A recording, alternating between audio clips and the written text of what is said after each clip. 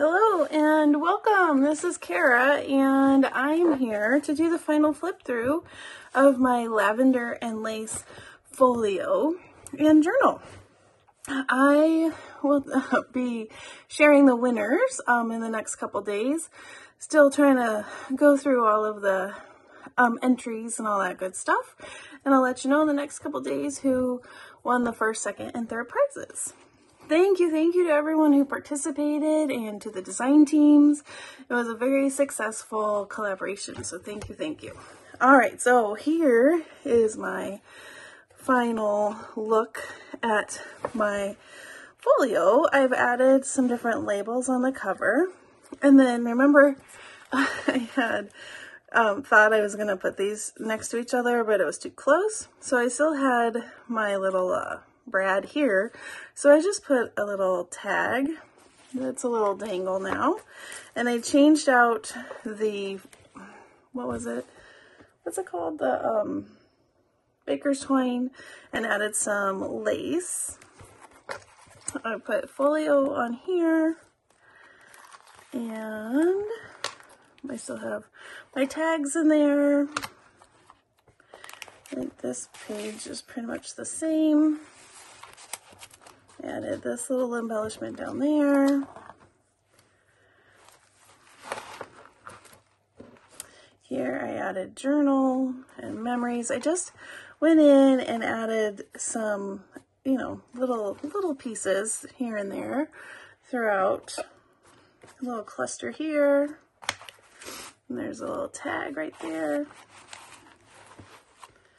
And over here, make sure you can see, added this little cluster and button.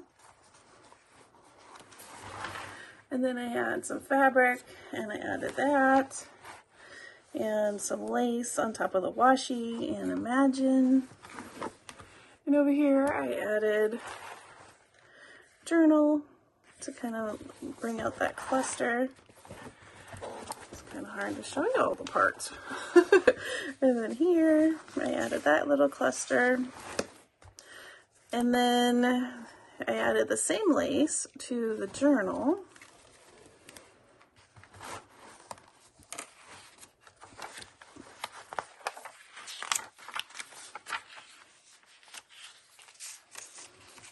I thought this was really fun to use Natalie's booklet as a page in the journal.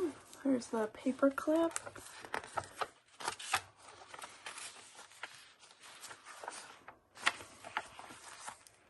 The other page, little tag. And then this was a piece of ephemera or a little envelope, and I made it into a tuck spot. Oh no, that might be stuck in there for good. Oh gosh, I need to add something to the strings. And a little journaling card.